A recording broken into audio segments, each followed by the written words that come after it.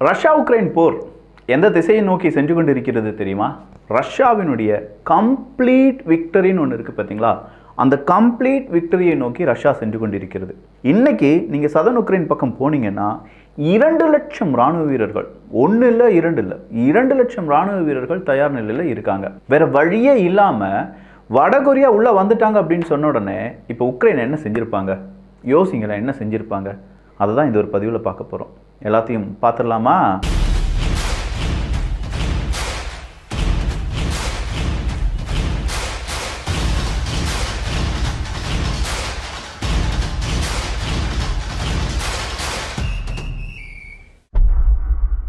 வடகொரியா ரஷ்யாவுக்கு உதவுது.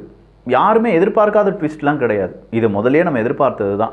ஏன்னா ரஷ்யாவுக்கு உதவுவதற்கு சீனா இருக்காங்க, இன்னொரு பக்கம் ஈரான் இருக்காங்க, இன்னொரு பக்கமாக வடகொரியா இருக்காங்க. இந்த 3 நாடுகள் தான் ரஷ்யாவுக்கு நேரடியாக இல்லாட்டி மறைமுகமாக உதவக்கூடிய நாடுகள். அவ்வளோதான்.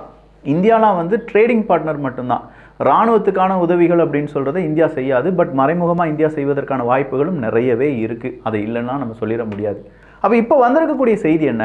நேராக வடகொரியாவுக்கு ஒரு மெசேஜ் அனுப்புகிறாரு புட்டின் அவர்கள். நான் உன் ஊருக்கு வரேன், நீ என் ஊருக்கு வா, டீல் வச்சுக்கலாம். ஒட்டுமொத்தமாக ஸ்ட்ராட்டஜிக்கலி நம்ம டிஃபென்ஸ் பேக்ட் அப்படிங்கிறத வச்சிடலாம். ஒரு அக்ரிமெண்ட் தான். அந்த அக்ரிமெண்ட்டில் சைன் பண்ணிக்கலாம். 2 பேரும் ஒரே நாடு அப்படிங்கிற மாதிரி ஒரு மெத்தடுக்கு கொண்டு வருவோம். உன் நாட்டை யார் அடித்தாலும் சரி, என் நாட்டை யார் அடித்தாலும் சரி, நம்ம 2 பேருமே மாற்றி மாற்றி அவனுக்கு எதிராக ஒரு யுத்தத்தை செய்யணும், ஒரு பாயாசத்தை போடணும் அப்படிங்கிறது தான். அப்போ இங்கே இருக்கக்கூடிய சிக்கல்கள் என்னென்னா, வடகொரியாவுக்கும் பொருளாதார தடை வரும், ரஷ்யாவுக்கும் பொருளாதார தடை வரும். எப்படி வரும்? வடகொரியா மேலே ஆல்ரெடி மேற்குலக நாடுகள் பொருளாதார தடை போட்டிருக்காங்க. ஸோ வடகொரியா கூட யாரெல்லாம் ட்ரேட் பண்ணுறாங்க, வடகொரியா யாருக்கெல்லாம் உதவி பண்ணுறாங்க, இல்லாட்டி வடகொரியாவுக்கு யாரெல்லாம் உதவி பண்ணுறாங்களோ அவங்க மேலே இவங்க என்ன செய்வாங்க? பொருளாதார தடை போடுவாங்க. இதே மாதிரி ரஷ்யா மேலேயும் பொருளாதார தடை போட்டிருக்காங்க. ஸோ ரஷ்யாவுக்கு யாராவது உதவினாங்கன்னா அவங்க மேலேயும் பொருளாதார தடை போடுவாங்க. ஆனால் இந்த 2 நாடுகளுமே பொருளாதார தடையால் பாதிக்கப்பட்ட நாடுகள்.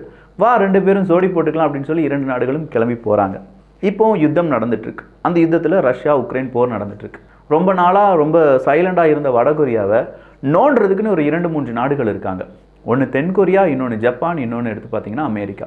இந்த 3 பேரும் என்ன செய்வாங்கன்னா, வடகொரியாவுக்கு எதிராக கூட்டு இராணுவ பயிற்சியில் ஈடுபடுறோம், கூட்டு கடற்பயிற்சியில் ஈடுபடுறோம், கூட்டு ட்ரோன் முயற்சியை ஈடுபடுறோம், இப்படின்னு சொல்லி கூட்டு முயற்சி அப்படிங்கிறதெல்லாம் செஞ்சுக்கிட்டே இருப்பாங்க. வடகொரியாவும் இவங்களுக்கு எதிராக ஏதாவது செய்யலாமா அப்படின்னு சொல்லி பார்த்துட்டு இருக்கும்போது ஒரு மிசைல் டெஸ்ட்டை பண்ணு, இன்றைக்கி கூட ஒரு ஐசிபிஎம்மை பண்ணிட்டாங்க. வேறு லெவலில் ஐசிபிஎம் டெஸ்டிங் அப்படிங்கிறது சக்ஸஸ் ஆயிடுச்சுன்னு சொல்லி வடகொரியா அறிவிப்பை வெளியில் விடுறாங்க. ஸோ இந்த 3 நாடுகளுக்கு எதிராக வடகொரியாவுக்கு எதிராக இந்த 3 நாடுகள் அப்படின்னு சொல்லிட்டு இருக்கும்போது வடகொரியாவுக்கு நல்ல ஒரு யோசனை. நம்மக்கிட்ட தேவையில்லாமல் நிறைய ஷெல்ஸ் இருக்குது, ஆனால் நமக்கு ரொம்ப பெரிய அளவில் லாங் ரேஞ்சு வெப்பன்ஸ் அப்படிங்கிறதுலாம் இருந்தாலும் அணு ஆயுதம் அப்படிங்கிறதுல கொஞ்சம் டெக்னாலஜி ட்ரான்ஸ்ஃபர் அப்படிங்கிறது ரஷ்யா செஞ்சால் நல்லா இருக்குமே, இல்லை நமக்கு ஃபைட்டர் ஜெட் ரஷ்யா கொடுத்தா நல்லா இருக்குமே. ஏன்னா இவங்ககிட்ட ஃபைட்டர் ஜெட் ப்ரொடக்ஷன் அப்படிங்கிறதுலாம் இல்லை.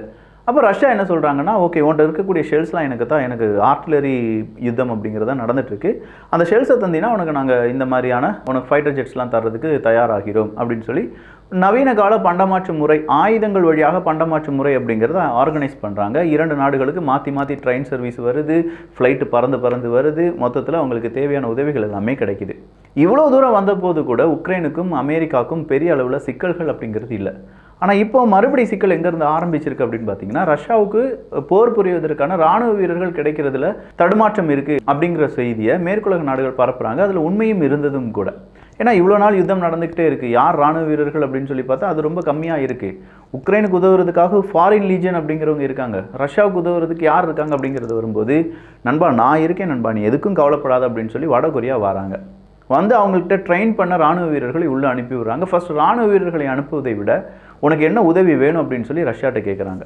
அப்போ ரஷ்யா சொல்கிறாங்க, இல்லை அங்கங்கே மிசைல்ஸ் எல்லாமே உடஞ்சி கிடக்கு, அது கம்ப்ளைண்ட் ஆகிருக்கு, அதை சரிப்படுத்தணும், இராணுவ வீரர்கள் கிடைக்கிறத விட எனக்கு டெக்னீஷியன்ஸ் கிடைச்சா நல்லாயிருக்கும் அப்படின்னு சொல்கிறாங்க.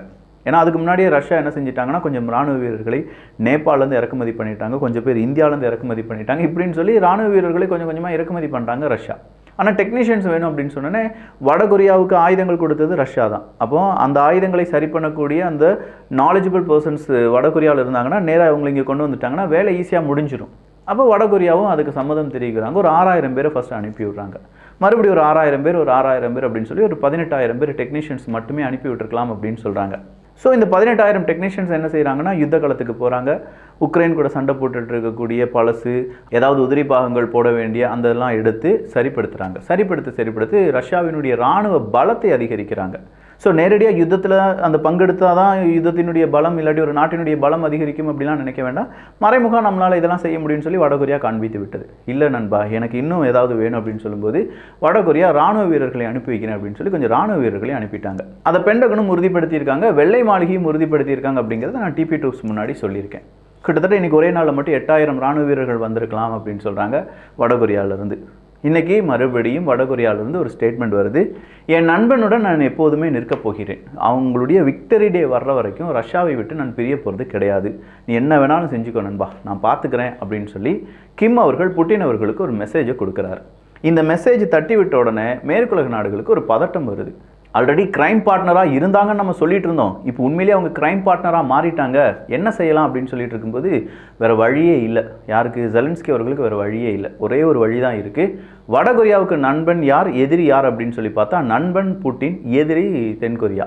நேராக போ, தென்கொரியாவுக்கு ஒரு கூட்டத்தை அனுப்பி வை.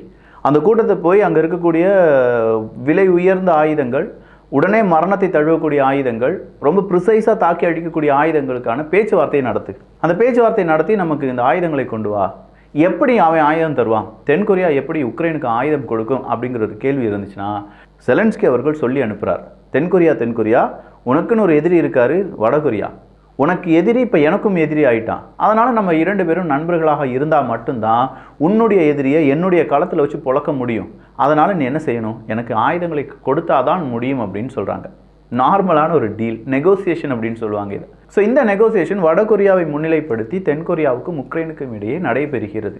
இதில் கொஞ்சம் ஆயுதங்களை யாருக்கு கொடுக்க போகிறாங்க, தென்கொரியா உக்ரைனுக்கு கொடுப்பதற்கான முயற்சிகளில் ஈடுபட்டு இருக்காங்க அப்படின்னு சொல்கிறாங்க. ஓவராலாக இப்படி ஒன்று நடந்துட்டுருக்குப்பா.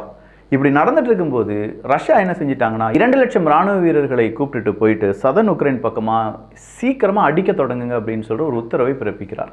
இன்றைக்கி அந்த சதன் உக்ரைன் பக்கம் நீங்கள் போனீங்கன்னா 70 கிலோமீட்டர் வைடாக ரஷ்யாவினுடைய ஒஃபென்சிவ் மட்டும் இருக்குது, நாட் டிஃபென்சிவ். ஒஃபென்சிவாக 70 கிலோமீட்டர் நீளத்துக்கு, அப்படியே இல்லை இப்படி வைடனிங்காக 70 கிலோமீட்டர் சுற்றி இவங்க என்ன செய்கிறாங்க, உக்ரைன் இராணுவ வீரர்கள், உக்ரைனுடைய இராணுவ கட்டுப்பாட்டு மையங்கள், அவங்களுடைய ஆர்ட்டிலரி, அவங்களுடைய பீரங்கிகள், இதற்கு எதிராக ரஷ்யாவினுடைய இராணுவ வீரர்கள் போர் புரிகிறார்கள்.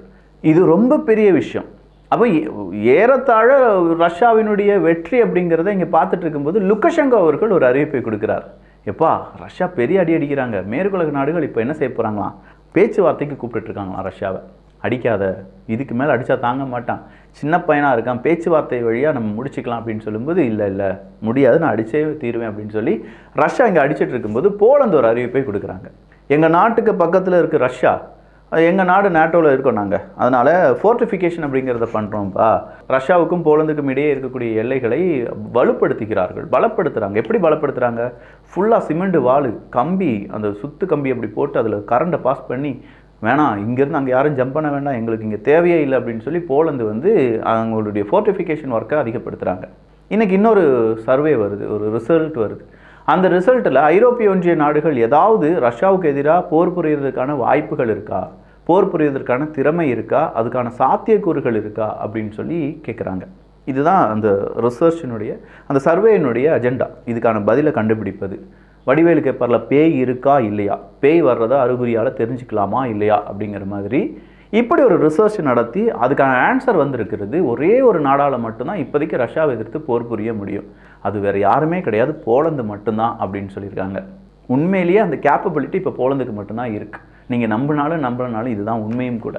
ஏன்னா போலந்து உக்ரைன் கிட்ட இருக்கிறதுனால நிறைய நாடுகள்கிட்ட போய் டீல் பண்ணான். எப்படி டீல் பண்ணாங்கன்னா, அடுத்த யுத்தம் எங்கள் நாட்டுக்குள்ளே வந்துடலாம், ஏன்னா ஒரு பயம் இருக்கும்ல, பக்கத்து நாட்டில் சண்டை நடந்துகிட்ருக்கு, நம்ம வீட்டு பக்கத்தில் தீ எரிஞ்சிட்ருக்குன்னு வச்சுக்கோங்களேன், அந்த தீ எப்போ வேணாலும் நம்ம வீட்டுக்கு ஸ்ப்ரெட் ஆகலாம் அப்படின்னு சொல்லி நம்ம அப்படியே கண்ணிங்காக கவனிச்சிட்டே இருப்போம். நம்ம வீடை ஃபுல்லாக அந்த தீயையும் அணைக்க ட்ரை பண்ணுவோம், நம்ம வீட்டையும் தீ பற்றாமல் பாதுகாக்க ட்ரை பண்ணுவோம். இதே ஒரு நிலைமையில் தான் போலந்து இருந்துகிட்ருக்காங்க. ஸோ போலந்து கேட்குறாங்க, எப்போ ஆயுதங்கள் கொடு, அடுத்ததாக எனக்கு தான் பிரச்சனை வரும், நானும் நேட்டோ நாடு தான் அப்படின்னு சொன்னோடனே சில நாடுகள் என்ன செய்கிறாங்கன்னா போலந்து கூட அக்ரிமெண்ட் பண்ணுறாங்க. நம்ம பங்கு வர்த்தகத்தில் எப்பண்டா ஒரு பங்கு விழும் வாங்கலாம் அப்படின்னு சொல்லி காத்துட்ருக்குற அதே மாதிரி தான் எப்பண்டா ஒரு போர் வரும், எப்போ நம்ம ஆயுதங்களை கொடுக்கலாம் அப்படின்னு சொல்லி சில நிறுவனங்கள் காத்து கொண்டிருக்கிறார்கள். அப்போ அந்த நிறுவனங்கள்லாம் நேராக போலந்து ஒரு புதிய மார்க்கெட்டாக பார்க்குறாங்க. ஆமாம்ல, உனக்கு உடனே வந்துடும், போலந்து பயப்படுறதுனால இவங்க பயம் காட்டுறாங்க. பார்த்தியா ரஷ்யா எப்படி ஒரு ஆயுதத்தை அடிச்சான் பார்த்தியா, அந்த ஆயுதத்தை எதிர்கொள்வதற்கு என்கிட்ட தான் ஆயுதம் இருக்குது, திரும்பி அடிக்கக்கூடிய ஆயுதம் என்கிட்ட தான் இருக்குது, வாங்கிக்கோ அப்படின்னு சொல்லி போலந்துக்கு நிறைய ஆஃபர்ஸ் அப்படிங்கிறத அள்ளி தெளிக்கிறாங்க.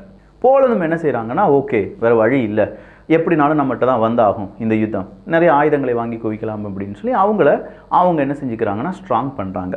ஸோ இதனால தான் ஐரோப்பிய ஒன்றியத்தில் ஒரே ஒரு நாட்டால் திரும்ப அடிக்க முடியும் அப்படின்னா அது போலந்தால் மட்டும்தான் முடியும் அப்படிங்கிறது தான் ஸ்விஸ் அனலிஸ்டினுடைய ஒரு ரிப்போர்ட். இந்த ஸ்விஸ் அனலிஸ்டினுடைய ஒரு ரிப்போர்ட் அப்படிங்கிறது இப்போ பெருசாக பேசப்படுது. அப்போ ஐரோப்பிய ஒன்றியத்தில் வேறு யாருமே இல்லையா, சுற்று வட்டார பகுதியில் யாருமே இது எதிர்க்கிறதுக்கு ஆளே இல்லையா அப்படிங்கிற மாதிரி ஐரோப்பிய ஒன்றியத்தில் யாரும் இல்லை அப்படிங்கிறதே ரிசல்ட்டாக வந்திருக்கு. சரிப்பா, அப்படின்னா இந்த அணு ஆயுதத்தை நம்ம ஈரானால் செய்ய முடியுமா அப்படின்னு கேட்டால், yes they have the capability to produce atom bomb. கண்டிப்பாக அவங்களால நியூக்ளியர் அந்த சம்மந்தப்பட்ட ரிசர்ச்சை 100% அவங்களால முடிக்க முடியும். அவங்க அணு ஆயுதத்தை தயாரிக்கிறதுக்கான கேப்பபிலிட்டி உடையவர்கள் தான். இதை சொல்லியிருப்பது அயத்தல்லா அவர்களுடைய அட்வைசர். எங்கள் கிட்ட நிறைய விஷயங்கள் இருக்குது, பட் வெளி உலகத்துக்கு நாங்கள் சொல்ல மாட்டோம் அப்படிங்கிறாங்க. ஆல்ரெடி சொன்னாங்க, எங்ககிட்ட மரணத்தை விட, அதாவது அணு ஆயுதங்களை விட கொடுமையான ஆயுதங்கள்லாம் இருக்குது, அது எங்கள் டேபிள்கிட்ட இருக்குது, நாங்கள் வேணால் எப்போ வேணாலும் எடுத்து இன்ட்ரடியூஸ் பண்ணுவோம் அப்படின்னு சொல்லியிருந்தாங்க. அதே மாதிரி இப்போவும் சொல்கிறாங்க, அணு ஆயுதத்தை செய்யக்கூடியான கேப்பபிலிட்டி ஈரானுக்கு இருக்குது, யாரும் அதை தப்பாக எடை போட்டுற வேண்டாம் அப்படிங்கிறாங்க. சரிப்பா, அப்போ ஜெர்மனி என்ன செய்வாங்க? ஐயோ பாவம், ஜெர்மனியுடைய நிலைமை ரொம்ப பரிதாபமான நிலைமை. வேறு வழியே இல்லாமல் ஜெர்மனி என்ன செய்கிறாங்கன்னா உக்ரைனுக்கு உதவி செஞ்சாங்க. பட் இப்போ பொதுவாக பெரிய ஆயுதங்கள், விலை கூடிய ஆயுதங்களெல்லாம் நாங்கள் உக்ரைனுக்கு கொடுக்க மாட்டோம்னு சொல்லிட்டாங்க. சரி ஜெர்மனி வா, நம்ம எல்லாரும் இந்த ஹூத்திக்கு எதிராக ஒரு அட்டாக்கை நடத்தும் அப்படின்னு சொல்லும்போது, ஏன்யா வேலியில் போன ஓனானை தூக்கி வேட்டிக்குள்ளே விட்ட கதையா, நான் ஏன்யா தேவையே இல்லாமல் நடுராத்திரி சுடுகாட்டுக்கு போகணும் அப்படிங்கிற மாதிரி ஜெர்மனி கேட்குறாங்க. நான் ஏன் ஹூத்தி எதிர்த்து போராடணும், நான் ஏன் ஹூத்தியை எதிர்க்கணும் அப்படின்னு சொல்லி கேட்குறாங்க. அப்போ வேறு வழியில் நான் வரலப்பா, ஆளை விட்டுருங்கடா அப்படின்னு சொல்லி ஜெர்மனி அதுலேருந்து நைஸாக அப்படியே கலண்டு போகிறாங்க. இப்படி கலண்டு போயிட்டு இருக்கும்போது தான் லாய்ட் ஆஸ்டின் அவர்கள் ஒரு பதிலை சொல்கிறார். இப்போ எந்த வெப்பன் கொடுத்தாலும் சரி உக்ரைனுக்கு, ரஷ்யாவுக்கு எதிராக உக்ரைன் பெரிய அளவில் அஃபென்சிவ் பண்ணுறதுக்கான வாய்ப்பே கிடையாது அப்படின்னு சொல்கிறார் லாய்ட் ஆஸ்டின் அவர்கள். என்ன உக்ரைன் உங்களால் இப்படி சொல்லிட்டாங்களே, படுபாவிக, இதெல்லாம் சொல்லுவாங்க நாங்கள் எதிர்பார்த்தோம், ஆனால் இவ்வளோ லேட்டாக தான் சொல்லுவாங்கங்கிறத நீங்கள் எதிர்பார்த்துருக்க மாட்டீங்க, உங்களுக்கு நிறைய பணம் வரும், உங்களுக்கு நிறைய ஆயுதங்கள் வரும்னு சொல்லி ரொம்ப பெரிய அளவில் ட்ரீமில் இருந்திருப்பீங்க. இந்த ட்ரீம் எல்லாம் இப்போ கொலாப்ஸ் ஆயிடுச்சு. ஸோ இப்படி கொலாப்ஸ் ஆனதுனால தான் என்னவோ இப்போ மிகப்பெரிய அளவில் வடகொரியாவை எதிர்ப்பதற்காக உக்ரைன் தயாராகி வருகிறது. இது சொல்லப்பட்ட விதம் வேணும்னா ஒரு நாடகம், ஒரு சினிமாத்தனமாக இருக்கலாம், பட் அந்த இதெல்லாம் கிடையாது. உண்மையான செய்திகள் நீங்கள் வேணால் செக் பண்ணலாம். இதில் சொல்லியிருக்கக்கூடிய செய்திகள் கடைசி 24 மணி நேரத்தில் நடந்துச்சா இல்லையா அப்படிங்கிறத. உண்மையிலேயே வடகொரியா ரொம்ப சிவியராக ரஷ்யாவுக்கு சப்போர்ட் பண்ண ஆரம்பிச்சிருக்காங்க. ஸோ இந்த யுத்தத்தில் சில நாடுகள் உள்ளே வந்துக்கிட்டே இருக்காங்க. அப்படி உள்ளே வர தான் இது பெருசாக மாறிக்கிட்டே இருக்குது. ரஷ்யா உக்ரைன் பிரச்சனை மாதிரி இஸ்ரேல் ஈரான் பிரச்சனையும், ஈரான் ஆப்ரேஷன் ட்ரூ ப்ராமிஸ் 3க்காக நாங்கள் தயாராகிவிட்டோம் அப்படின்னு சொன்னதும், இஸ்ரேல் இந்த பக்கமாக எதையும் எதிர்கொள்ள நாங்களும் தயார் அப்படின்னு சொல்லியிருப்பது எல்லாமே போர் மேகங்கள் இன்னும் சூழ்ந்து கொண்டு தான் இருக்கிறதே தவிர மேகங்கள் களையவில்லை. மேகங்கள் அப்படியே தான் இருக்குது. ஸோ பார்க்கலாம் அடுத்தா என்ன நடக்குது அப்படின்னு சொல்லி. அப்போ இந்த காணொலி எப்படி இருந்துச்சு, இந்த மாதிரி செய்திகளை இப்படி சொன்னால் எப்படி இருக்கும் அப்படின்னு சொல்லி உங்களுடைய கருத்துக்களை கீழே சொன்னீங்கன்னா நான் இதே மாதிரி ஸ்டைலில் வரக்கூடிய காணொலிகளை பார்க்கலாம். ஸோ இந்த ஒரு காணொலி பற்றி உங்களுடைய கருத்துக்கள் கமெண்ட்ஸ் இங்கே வரவேற்கப்படுகின்றன. Please leave your comments. நல்லதை பகிர்ந்து ஷேர் பண்ணி அது குடும்ப உறுப்பினர்களுக்கு, நண்பர்களுக்கு, டீச்சர்ஸுக்கு, ஸ்டூடெண்ட்ஸுக்கு, யாருக்கு வேணாலும் ஷேர் பண்ணுங்கள். நிறைய விஷயங்கள் தெரிந்து கொள்ளட்டும். நல்ல சமுதாயத்தை உருவாக்குவோம். நன்றி, வணக்கம்.